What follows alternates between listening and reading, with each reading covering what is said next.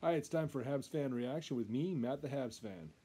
Doing a Habs fan reaction film for the first two games of the season. First one against the Carolina Hurricanes. Second one against, of course, the Toronto Maple Leafs. First game, well, the best thing we could say about that is that we came away with a point. It was a pretty good game, though, back and forth. Kind of burns a little bit to watch that Aho skating up and down the ice, in his Hurricanes uniform.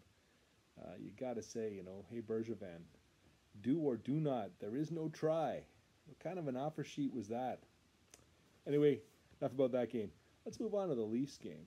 I actually watched the Leafs game with some friends sitting around a campfire at the local KOA on my little Panasonic Toughbook.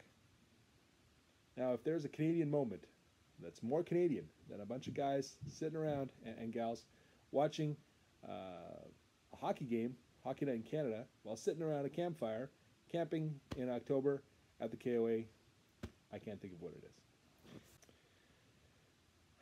Well, first goal of the game. That Mete, beautiful bank pass off the boards, hits Lehkonen. Lehkonen turns on the afterburners, scoots down, high-speed zone entry, beauty pass across to Domi, who makes no mistake and puts it away.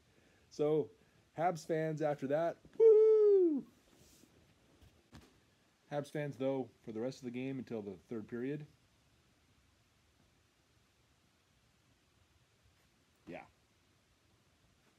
Basically, everybody else thought I was asleep sitting around the campfire at that stage. So really, that style of play that first goal represented, that high-speed zone entry, putting on the afterburners, that's got to be our game plan offensively this year. We can't be, I got a little Habs fan monkey with me here.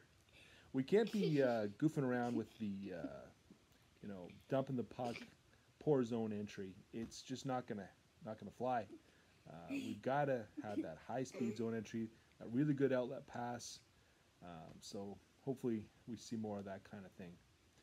But then, the team showed a lot of heart and came back from a 4-1 deficit. Loved those goals. I think I got to hold on. Be right back. Had to send the little monkey upstairs to eat her dinner. Anyway, that's the kind of play that we need. The other thing, predictable power plays. What is going on with that? In that power play in the third period, they passed the puck across to Weber 3 times in a row. 3 times in a row. They're all like, well, what's he going to do? Shoot the puck. Yeah. We need to get a little bit more inventive with the power play. No question about that. I was waiting on him to fake the shot, pass across the crease. Somebody bangs it in on the open side.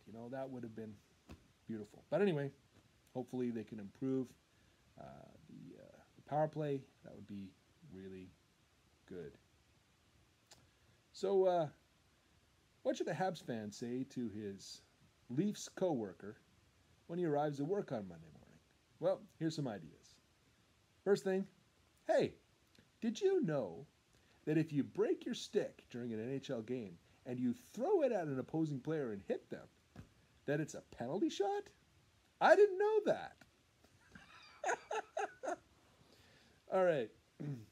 Yeah, so after the game, the Leafs excuses started to fly in like the Leafs falling off the trees. Everybody was saying that if Anderson had been in goal, that the Habs never would have won. Maybe so, maybe not. I thought Hitchinson there, but he played pretty good. As Babcock said after the game, the team kind of hung him out to dry, to be honest. My hero, Steve Dangle, was talking about the Leafs in his video, Leafs fan reaction today. And he was talking about how the Leafs seem to always spoil all of Austin Matthews' seminal moments. So my response to you, I'm afraid, is no, buddy, that's karma. All right.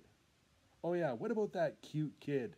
That cute kid that's a fan of Carey Price's, and Carey Price has comforted the poor little guy after, I guess, his mother passed. So what a cute kid. And I loved how during the game they must have had a mic on him, and he's there cheering them on. Come on, boys, you're still in it, Good on you, kid.